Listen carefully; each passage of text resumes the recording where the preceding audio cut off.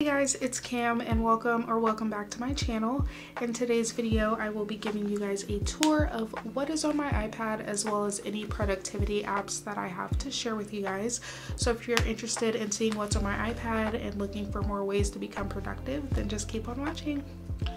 So I have an 11-inch iPad Pro and mine is in the space gray color. I got it last year. I do know that it's not the M1, but I'm not really sure like what model it is. So it's just what my iPad is. And then this case is from Amazon. It was like $11. If I can find it, I'll leave a link for you guys down below. But that is all that I have to show you guys about my iPad as well as my Generation 2 Apple Pencil. So when you first open my iPad, I have this Make Today Happy picture. I've had it for about 2 years. I'm not really sure where I got it from. It was just a picture that I found and I thought it was cute, so I just wanted to add it on there. And then when you open up my iPad, I have a calendar widget in the top left corner. It just has the day in bold font, and then it has like the monthly calendar as well as the date. And then moving over, I have email, weather, app store, clock, notes, and settings.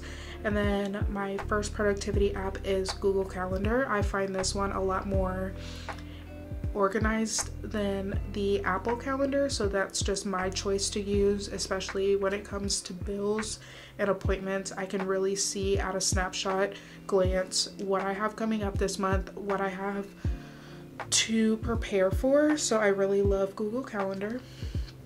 And then I have YouTube Studio, and Pinterest. And then my next productivity app is Notion. So here I do have a couple different pages. So I have Cam's Day, which is mainly just my work schedule, so I'm not really gonna put that on here. And then I have my course schedule, which has been helping me a lot with school. I can see all my classes just at a glance, what I need to get done for that week, and I have found that it's made me a lot more productive throughout the week, making sure that I get my homework done. Then I have my journal, so I do try to journal every single day. If for some reason I don't, I really don't beat myself up about it, but it is something that I enjoy doing. Now that I've gotten my Notion all set up how I want it to be, I do make a point to make my journal entries every single day. And then I have my habit tracker. So on here I have journaling, skincare, and exercise, and that's not necessarily that I have to get those things done every single day. It's just things that I want to continue to do every day, so possibly they'll just become a habit and I won't even have to think about it. And then I have my mood tracker and my gratitude journal. I'm not really going to show you guys those either, but it's a pretty simple thing. Like, I just track my moods and then I write what I'm grateful for throughout the day. And then I have TikTok, Facebook, Reddit, and Twitter. And I don't really use my iPad that much for social media. I'll usually just use my phone, but at the same time, I haven't really been on social media a whole bunch lately. So those are just on here if I do happen to want to get on those.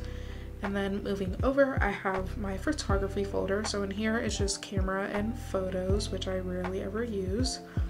And then I have my entertainment folder, which just has Hulu, Netflix, Spotify, which I don't use anymore, Disney Plus, and Paramount Plus.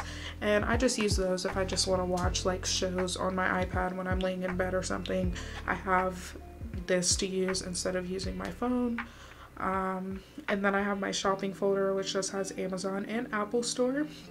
I used to have a bunch of shopping apps on my iPad, and then I deleted half of them just because it wasn't super productive. When I get on my iPad, I want to get things done, and shopping is not going to help me get those things done. So I did delete a lot of my shopping apps off of here. And then I have my artsy folder, which just has Pigment, Procreate, and Vectorinator. So Pigment is a digital coloring book, and I don't really have coloring books like paper coloring books, so if I do want to color, I just have it on here and I can do that. And then Procreate I rarely ever use because I'm not creative, but I do like to go on there sometimes just to play around with the brushes and stuff, so that's fun to have on there sometimes. And then Vectorinator is just like Procreate, except it's just the free app version. And then I have my Microsoft folder. So in here I just have OneNote, Word, Excel, and PowerPoint, and really the only app that I use out of this folder is Word.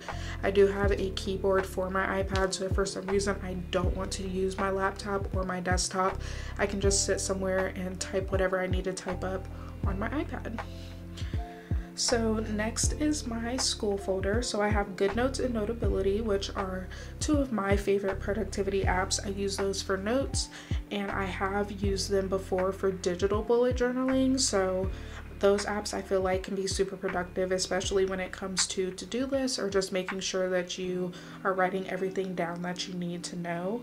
I use those too. And then I have OneDrive, Quizlet, Pulse, and Calculator. And Pulse is just a app from my school that I can track all my assignments and grades on. So yeah, that's all that is on my iPad.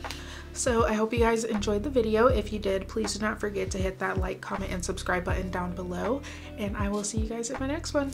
Bye guys.